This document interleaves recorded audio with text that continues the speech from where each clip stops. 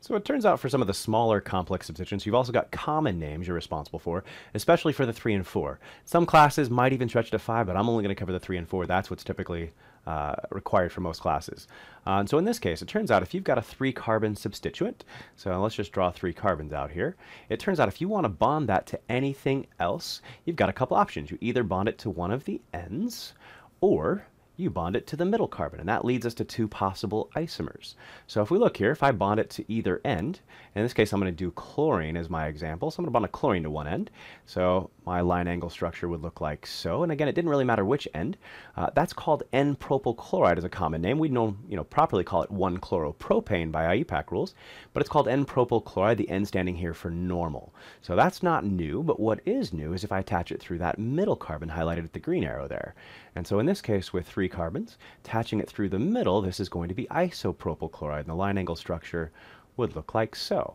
And again, so with 3 carbons, we have 2 options. Just a straight chain, which will be called a regular propyl group, or sometimes a normal propyl group, so N-propyl for short, or just the only possible isomer of that, the isopropyl group.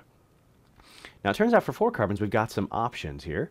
So, and first one, we've got to consider a couple different sets of options depending on the chain. So if you can have a 4-carbon straight chain, or we'll find out in a second here, you can have a 4-carbon branch chain.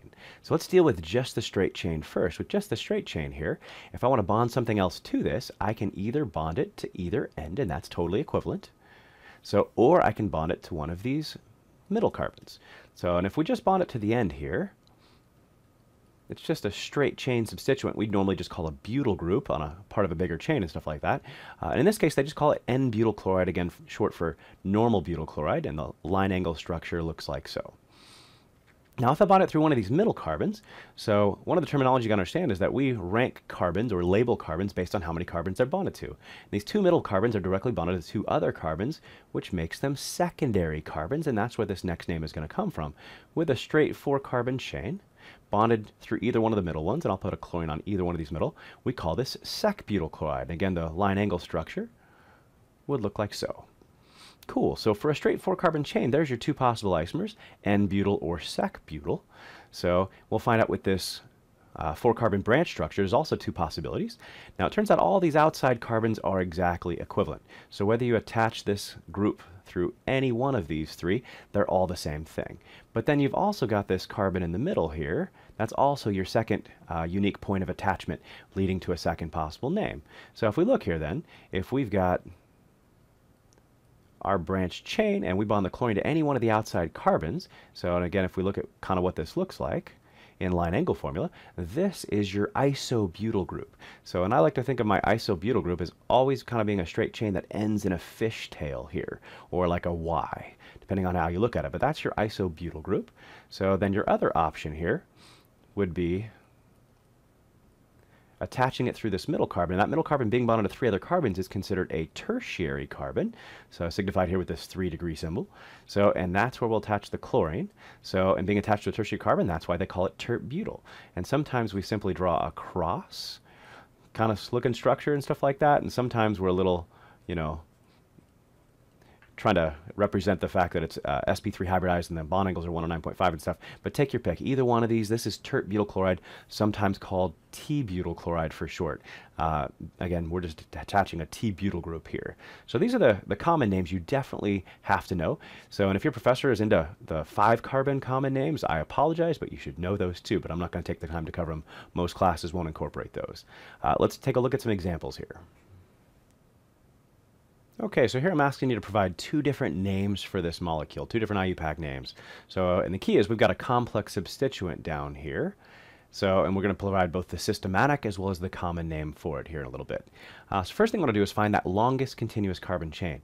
And from this branch point here, if we go to the right, it's 4 carbons. If we go left, 4 carbons. If we'd gone down, it's only 3, and that's why it's not part of the parent chain.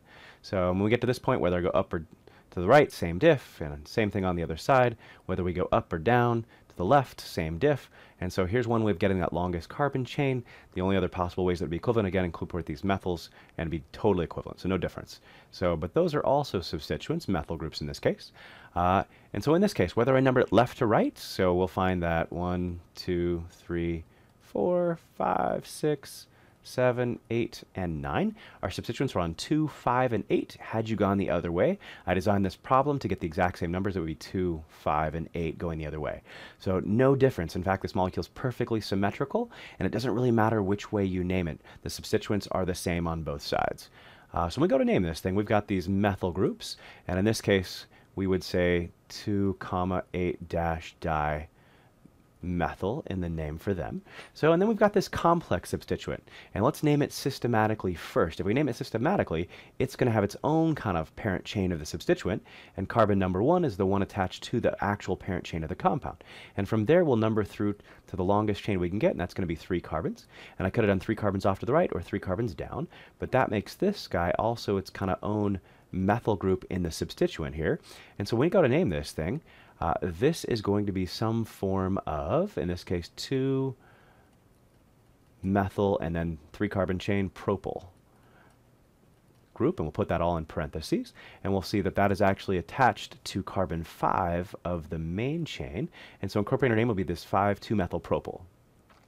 Now, if we look at the alphabetical part of this here, so methyl is alphabetized under the letter M here for dimethyl. We don't include the di for normal substituents, but for the complex substituent, when named systematically, the first letter you see, in this case, just happens to be M for methyl as well.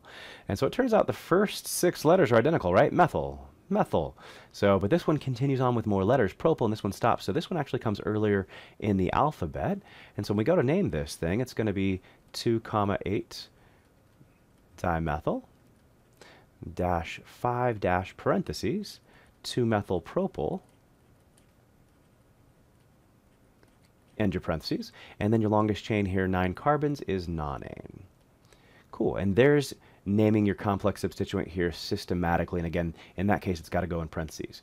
Now, you might also recognize this group as an isobutyl group as well, so if we name it the other option, with a common name, and IUPAC again accepts this, we'd have 5-isobutyl, and this would be alphabetized under the letter I.